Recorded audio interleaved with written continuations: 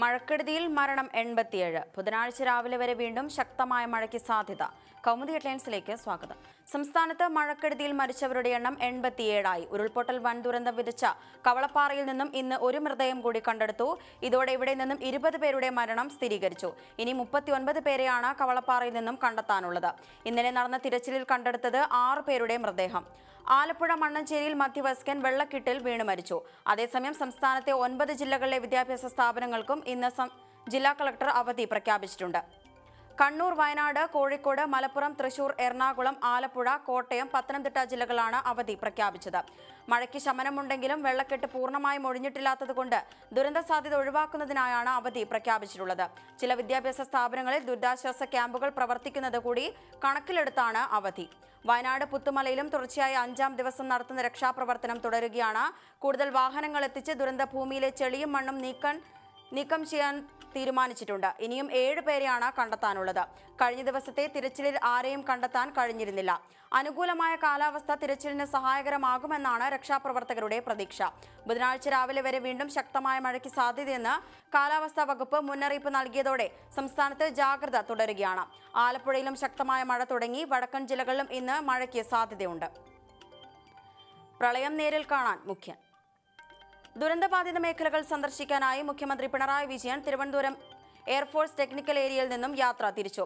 Revenue മന്ത്രി E Chandrasekharan, DGP Loknath Behera, chief secretary Tom Jose, revenue secretary V Venu, ആഭ്യന്തര secretary Vishwas Mehta എന്നിവരും മുഖ്യമന്ത്രിയുടെ സംഘത്തിലുണ്ട്. വ്യോമസേനയുടെ വിമാനത്തിലാണ് യാത്ര. ഹെലികോപ്റ്റർ മാർഗം സുൽത്താൻ ബത്തേരിയിലെത്തുന്ന സംഘം മേപ്പാടി ഗവൺമെന്റ് ഹയർ സെക്കൻഡറി സ്കൂളിലെ ദുരിതാശ്വാസ ക്യാമ്പ് സന്ദർശിക്കും. ഉച്ചയ്ക്ക് ശേഷം മലപ്പുറത്തെത്തി റോഡ് മാർഗം ഉരുൾപൊട്ടലുണ്ടായ ഭൂതാനം മുഖ്യമന്ത്രി സന്ദർശിക്കും. ക്യാമ്പുകളിലുള്ളവർക്ക് സൗകര്യങ്ങൾ ഉറപ്പാക്കാൻ പ്രത്യേകം ശ്രദ്ധിക്കണമെന്നും ജില്ലാ കളക്ടർമാർക്ക് മുഖ്യമന്ത്രി നിർദ്ദേശം നൽകിയിരുന്നു. ശുചീകരണം നല്ല തോതിൽ നടക്കുന്നുവെന്ന് ഉറപ്പാക്കണമെന്നും മുഖ്യമന്ത്രി ആവശ്യപ്പെട്ടു. ക്യാമ്പുകളിലെ ആളുകളുടെ സൗകര്യങ്ങൾ ശ്രദ്ധിക്കണം. ആവശ്യത്തിന് ശൗചാലയങ്ങൾ ക്യാമ്പുകളിൽ ഉറപ്പാക്കണം. ക്യാമ്പുകൾ വൃത്തിയായി ഇരിക്കാൻ നല്ല തോതിലുള്ള ശുചീകരണം വേണമെന്നും മുഖ്യമന്ത്രി ആവശ്യപ്പെട്ടു. വെള്ളമിറങ്ങി തുടങ്ങിയതിനാൽ വീടുകൾ വൃത്തിയാക്കുന്നതിന് പ്രത്യേകം ശ്രദ്ധ വേണമെന്നും ഇൻഷൂർ ചെയ്തിട്ടുള്ള കടക്കാർക്ക് അത് ലഭിക്കാനുള്ള സഹായങ്ങളും നൽകണമെന്നും മുഖ്യമന്ത്രി പറഞ്ഞു.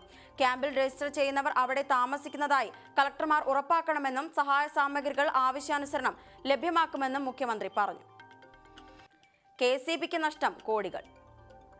കനത്ത മഴയിൽ KSEBക്ക് സംസ്ഥാനത്താകെ 133 കോടി രൂപയുടെ നാശനഷ്ടം. വയനാട് ജില്ലയിൽ മാത്രം 3.13 കോടി രൂപയുടെ നാശനഷ്ടമെന്ന് പ്രാഥമിക വിലയിരുത്തൽ. കനത്ത മഴയിൽ ജില്ലയിലെ വിവിധ പ്രദേശങ്ങളിൽ 744 ട്രാൻസ്ഫോമറുകൾ കേടുവന്നു.